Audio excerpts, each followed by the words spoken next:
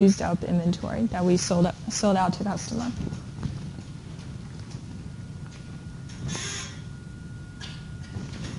All right, so we take a look at actual statements. And we'll see that for service company on the left side, should be pretty familiar with this. On the left side, we cover this in the first 4 chapters. On the right side, you'll see a new account inventory. So all the other ones typically are also there. Cash, accounts receivable, prepaid insurance, prepaid rent.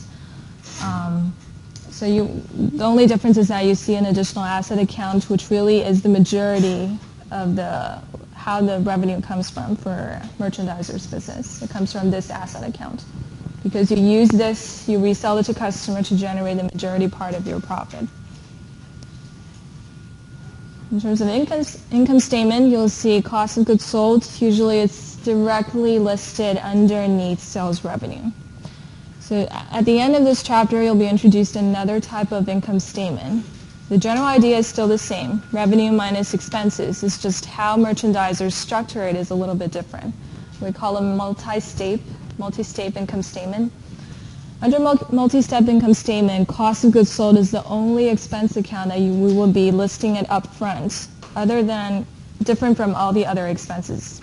So you will see cost of goods sold expense. Again, it only relates to inventory account. It will be listed right up front underneath sales revenue. So the focus here is that we want to know, based on the inventory that we sold out to customers, sales revenue, and the original cost of the inventory, cost of goods sold, what is the gross profit that we generated just based on these 2 accounts? Okay, so again, cost of goods sold will be a lot larger. The amount will be a lot larger than all the other operating expenses. Because remember, this is the inventory cost. This is the main method, the main approach how this company gets profit. So we want to know what is the gross profit first for this type of business, and then subtract all the relatively minor expenses, operating expenses. Okay, so there's a difference for income statement. There's a difference for balance sheet. Income statement is pretty different from the original service type of business that we covered earlier. Earlier is just grouping revenue, grouping expenses, and finite income. For income statement, at the end of this chapter on Wednesday, you'll be introduced to a multi-step income statement, which breaks down different types of expenses. So in this case, you'll find cost of goods sold expense listed first,